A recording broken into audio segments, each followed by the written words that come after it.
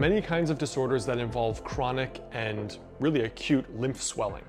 Now in this video, I want to discuss lymphatic drainage, both from a biomedical point of view, giving you a sample exercise that you can do in about 5 minutes.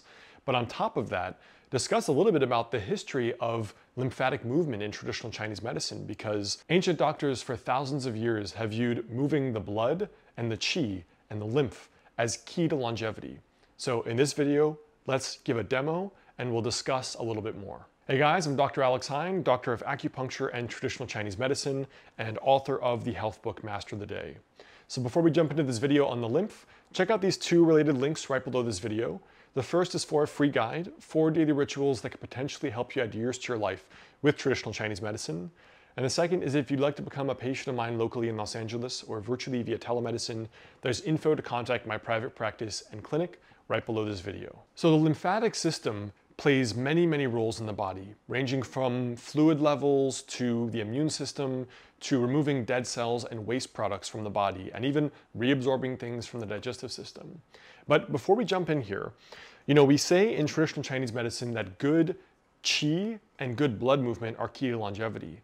Now I think what falls into the bucket of qi is not a mysterious energy, but is the lymphatic movement. Take a look here, before we jump in, at some of the areas where there are significant clusters of lymph nodes, right? You have, when you get an acute upper respiratory infection, swollen submandibular lymph nodes under the jaw. You have them all around the neck and the clavicle, axillary in the armpit there, in the groin, inguinal, and many other areas in the body. But today what we're going to focus on is these more superior parts of the body around the neck and around the ears, areas where there's significant lymph flow and clusters of lymph nodes. But it's interesting to see just how many channels in the body directly trace areas that are high density lymph nodes. So the Sanjiao triple warmer comes right around the ear here, where people often have lymphatic swelling, and around the jawline, the armpit, and the groin. So let's jump into this exercise now. Now there are lots of ways to move the lymph. Probably exercise is the single best one, or Qigong for thousands of years has been a big one in TCM. But manually, physical stimulation is a way as well. So we're going to start off with a cluster, a hotspot of lymphatic activity, which is the axillary area under the armpit, right?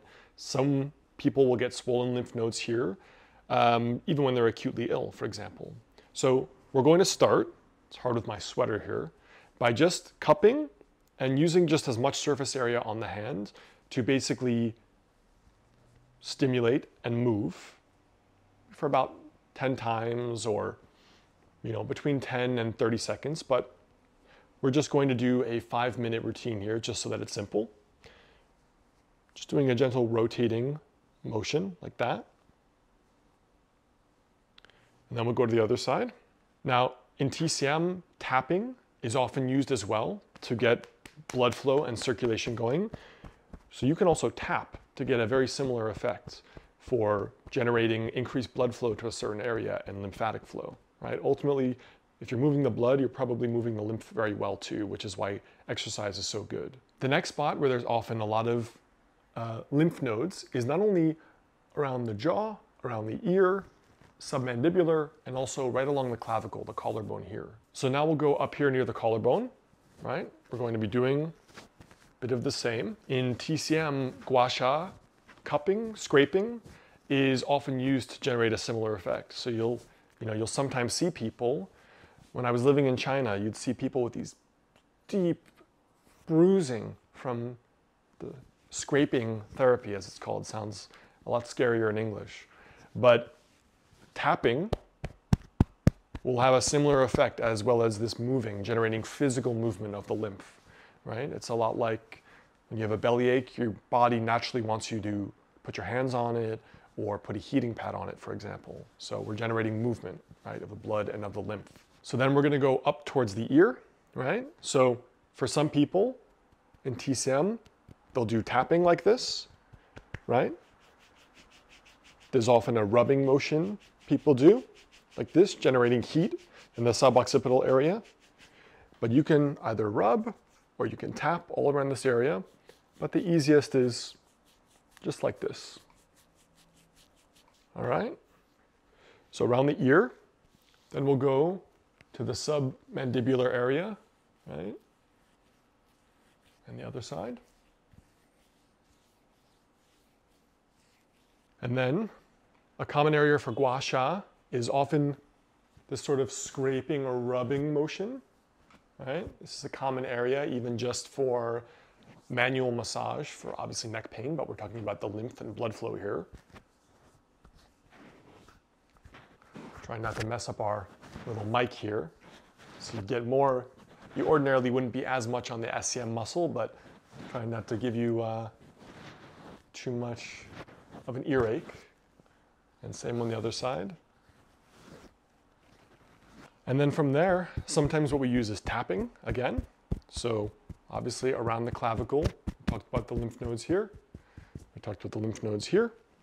And very commonly, even at the end of certain kinds of breathwork forms in traditional Chinese medicine, we'll follow up with a just general brushing sort of motion. Brushing down, brushing down, brushing down, tapping, tapping, brushing down, brushing down. So as an overall lymphatic drainage or movement practice, you can do this sort of either brushing, those 5 different areas, or tapping is often very good as well. So in PT, they'll often use a rubbing motion, but in a lot of traditional breathwork forms like Qigong, they'll be tapping, right? Tapping is much more commonly used in addition to, you know, rubbing or pressure or friction, that kind of thing. Now, in traditional Chinese medicine, there's a saying that there's a close relationship between the qi and the blood. And I'll say that a more material version of qi is maybe something physiological like the lymph, right? Now, there's one particular way of doing Qigong that has been discussed for thousands of years, and that's called shaking. So shaking Qigong is often where people are jumping up and down and literally shaking until you generate heat and until you sweat. Now, the shaking is what they call something that can ward off the 10,000 illnesses. And what that means is that it's just a general way of improving overall vitality, improving blood flow, circulation, in a similar way in some ways as just physical exercise will do it. But for thousands of years, shaking has been a very, very valuable health practice and has a very specific benefit in the field of traditional Chinese medicine. So for example, Qigong, literally translated as breath work instead of Qi work, but Qi work, one of the main aspects is that it combines physical exercise, visualization, and breathing. Now, I want to demo some of these poses so you can see for thousands of years, these postures have been used for overall health, but one of the things they do the best is move the lymph and they move the blood, so cardiovascular benefits. So as you can see here in this book, demoing a historic famous Qigong form, you can see all these various movements that were traditionally done with breathing and certain tempo to increase the blood flow, and also, secondarily, the lymphatic flow. So in ancient times, not just was Qigong used, but obviously physical exercise is one of the best for the lymph. I like to think that Qigong is the 2,000-year-old lymphatic pump, specifically the shaking Qigong. All right, guys, so that's a little basic lymphatic drainage or lymphatic movement routine you can use. Exercise is also one of the best. Keep that in mind. That's what I have for you here today. Check out those links below this video, and I'll see you soon.